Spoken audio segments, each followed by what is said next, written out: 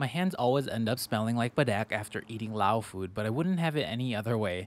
I agree. Enjoying the full experience of Lao food also means you may have that lingering badak smell, or just think of it as Lao perfume.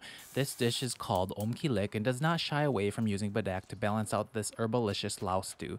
I could eat this stew almost every day. Sometimes this stew will be made with pork and chewy cow skin, and if it's the right season in Laos, it'll be made with red ant eggs, which give it a creamy and slightly sweet burst of flavor.